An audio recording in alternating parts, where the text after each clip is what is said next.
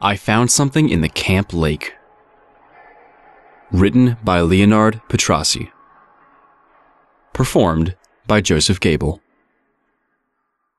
It's been 20 years since I worked as a counselor at Camp Valleyway. 20 years that I've tried to forget what I saw, lying to myself and others about what I know happened. And for many of those years, I succeeded in fooling myself, pushing the dark thoughts to a hidden place in my mind. But after reading the newspaper today, I can lie no longer. Let me begin my story. I started work when I was 15, spending my summers away at Camp Valleyway. The camp was nestled in the foothills of the Appalachians, cupped in a valley between two mountains with a natural lake at the center, its waters stained murky with southern clay. I worked as a swim instructor, and each week, a new set of campers traveled from across the state to experience the outdoors. I still remember the exact day it happened. Tuesday, 5th week of camp, the hottest day of that summer, and just before the 4th of July. That week was known as Rich Week to the counselors, since many of the wealthier parents took off for the holiday and left their children behind. It came right after the Orphan Week, which was when the Clarkstown Orphanage, largest in the state, traveled to camp free of charge because the camp was government-owned. Yearly, the local residents came by at the end of the week, and children were often adopted. Just last week, a girl in my class had found a new home with some farmers a few miles out, and I remember seeing Ellie wave from the cab of a pickup truck as she started her new life in the country. As a swim instructor, in my off time, I helped the sail instructors patch sails under the water sports canopy. Logan, the head of water sports, and about 5 years older than me, sat across one of the picnic tables, his small eyes looking over the lake. Logan kept his hair in a tight buzz cut, revealing a scar around the back of his head, and when he spoke, it was in a deep drawl. "Mike, watch what you're doing," he growled, noticing I'd skipped a stitch. "I only got 2 eyes and there's too much going on for me to watch everyone today." "Got it," I said, and put my head down. Logan kept a tight watch on his crew, but now his focus was on the lake. Ed and Ted, 2 twin counselors with one brain between them, were teaching a beginner's swimming course.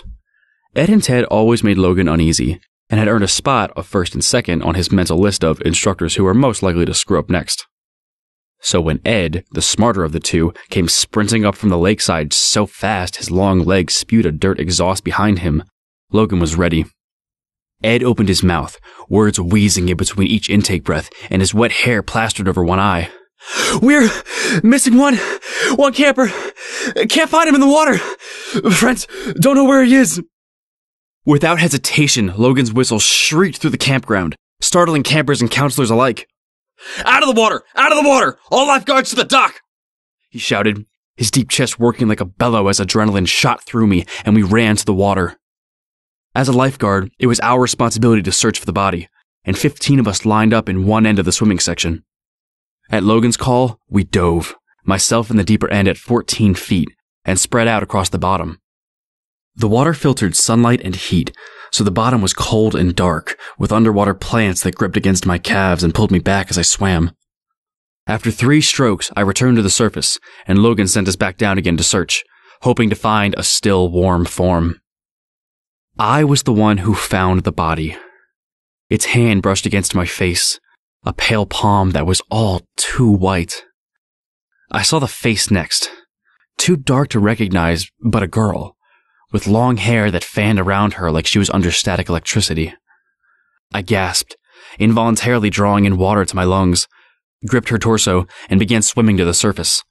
She felt swollen, her arms too big, and her temperature a cold I will never forget. Halfway to the surface, I felt her leg catch on something, and she was pulled back down out of my grip.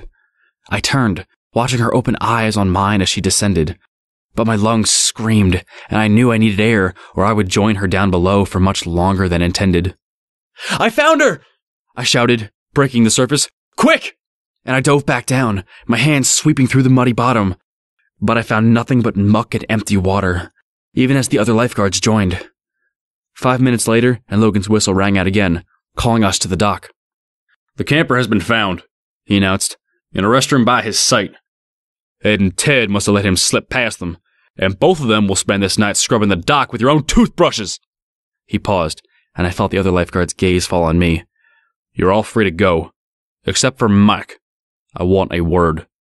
The others trudged away, looking back at us over their shoulder. Logan focused on me, spittle meshing with his words as he hissed. "I don't know what the hell that was about, Mike, but you could have cost us a life with your false call back there. And next time you try something like this, I'll take yours." "But I saw something," I insisted. "I don't believe in ghosts, Mike. And we scoured that water." "Get out of my sight. You're off waterfront." He left, and word spread around the camp about what had happened. I could tell many of them detested me, and none believed what had happened. So I quit the next week, and pushed the thought from my mind, though it still found my dreams. That was 20 years ago. And today I hold the newspaper, the top article calling back my memories. Murders at Camp Valleyway. 19 skeletons have been discovered in the lake of Camp Valleyway, several aged over 30 years since time of death and none younger than 10. Due to renovations, the lake was drained, revealing a collection of bones at the deepest region. Several femurs were found attached to anchors with rope, and after much investigation, the state police discovered the source of the bodies. 10 years ago, before Clarkstown Orphanage was shut down for embezzling state funds, each summer their orphans spent a week at the camp. 19 were thought to be adopted by locals in nearby proximity to the camp, but after reviewing records police have discovered, these adoptions were never documented. All 19 were drowned and disposed of in the lake, at an area too deep for the campers to normally enter, except for one that drifted near the swimming area due to an insecure rope. It is believed that the orphanage collected funds appropriated for these children long after their death. Police encourage anyone with information on the matter to step forward.